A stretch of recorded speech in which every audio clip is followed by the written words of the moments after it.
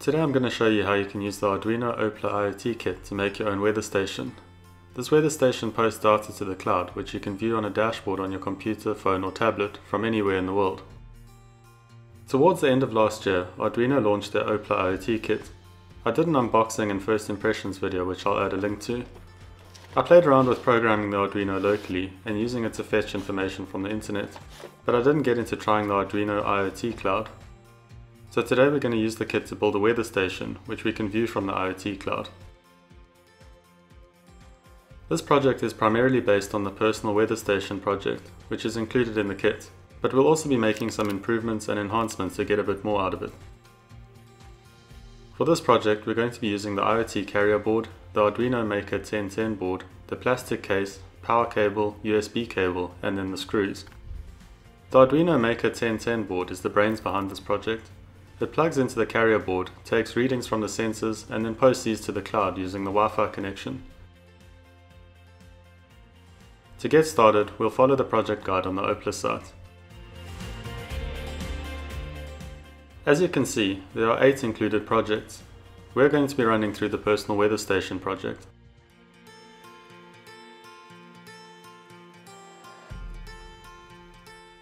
We're going to be using the temperature and humidity sensor, the pressure sensor, and then the light sensor on our carrier board.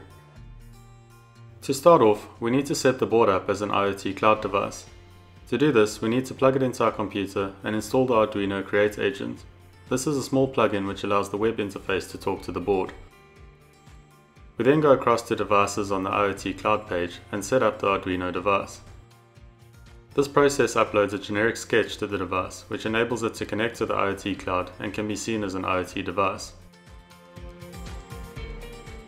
Once we have our device set up, we can start creating our first thing, which will be our weather station. When you first create a thing, you'll need to assign a device to it, which will be our Maker 1010 board. We then need to create variables for all of our metrics which we'd like to control over the cloud. This doesn't need to be all of the variables you're going to use in your sketch, but just the ones you want to be able to view or control over the cloud. For our weather station, this is going to be the temperature, pressure, humidity, light, and then a weather report string. For each variable, you'll need to tell the system how often it should be updated and whether the cloud can just read the variable or read and write to the variable.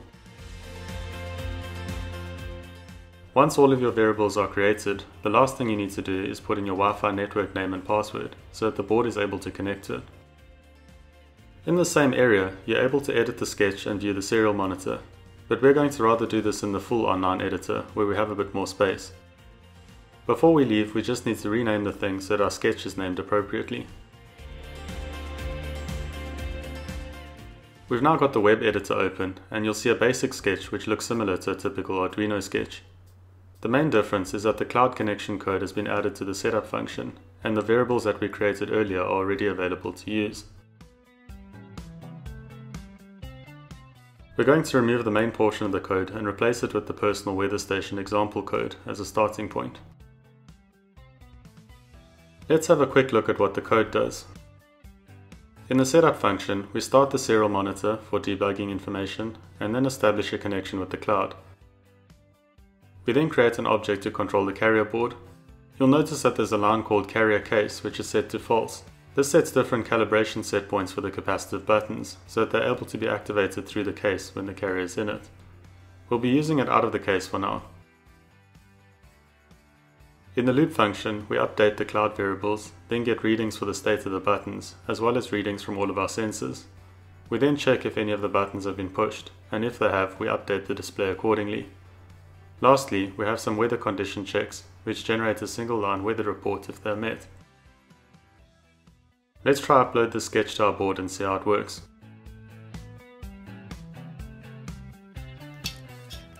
When the board is mounted onto the carrier, it makes some ticking noises when the sketch is uploaded, as the 2 relays are energized and de-energized. Once the code is uploaded, we need to open the serial monitor to allow the board to run, as there was a pause for this in the setup function. We can then see that the board connects to the Wi-Fi and then establishes a connection with the cloud. Let's see what's displayed on the carrier.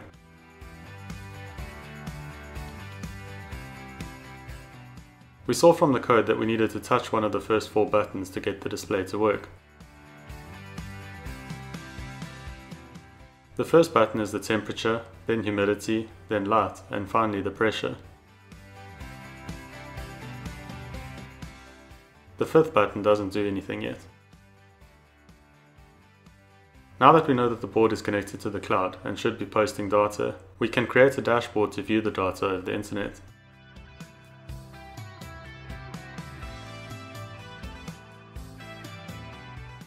In the dashboard creator, we can create and arrange a number of displays, charts and buttons to view and interact with our Arduino. We're going to start by adding a readout for each of our variables.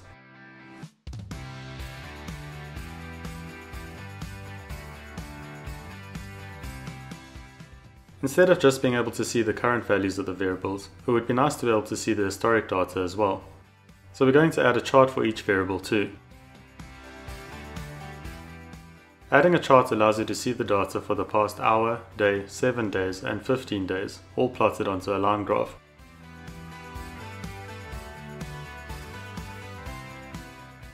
Once we're done creating the dashboard, we click on Use Dashboard to save the layout and start using it. The data will continue to be logged on the cloud, and you can access this dashboard through your browser from any computer. There's also a mobile app which you can load onto your phone or tablet to view your created dashboards.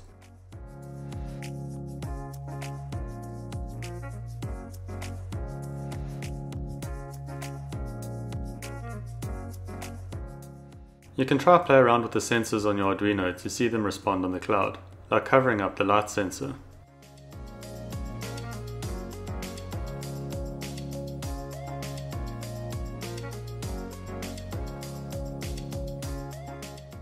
One limitation of the included sketch is that the data on the display is only updated when the button is pushed.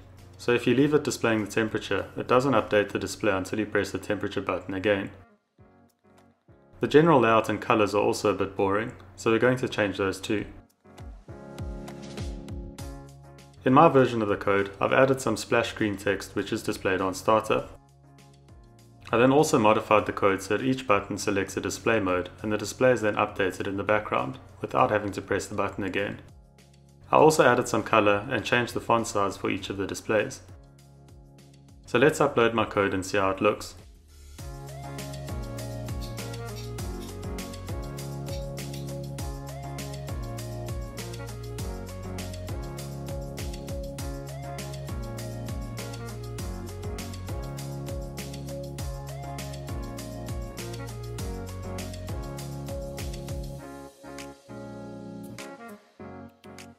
The displays now look a bit more vibrant and they continue to be refreshed in the background.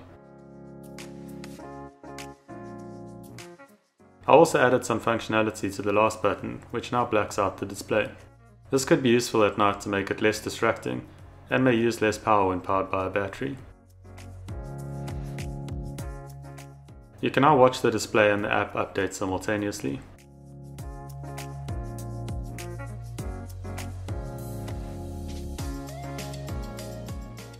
The last thing I'm going to try is putting the weather station into the case and powering it using an 18650 lithium-ion battery. For that we need to add this little power lead between the board and the Arduino. We can then screw the carrier into the case to hold it up against the faceplate. Now let's add the battery to power it on and close the back cover. One thing I would have liked to have on the carrier is a power switch. As soon as you put the battery into the carrier, then the Arduino turns on, and you can't turn it off again without removing the back cover and removing the battery. We can now change the display by pressing on the cover above the buttons. The buttons work really well without the case, but are a little bit too sensitive when inside the case. It's really easy to activate them by mistake when you're handling the case, or even hovering a finger near another button. That's it for our weather station. We now have a standalone device which is connected to our Wi-Fi network and is continuously posting data to the cloud, which we're able to access on a computer or mobile device. Next, I'd like to try adding a rain sensor and an anemometer or wind direction indicator to the station, using one of the analog inputs.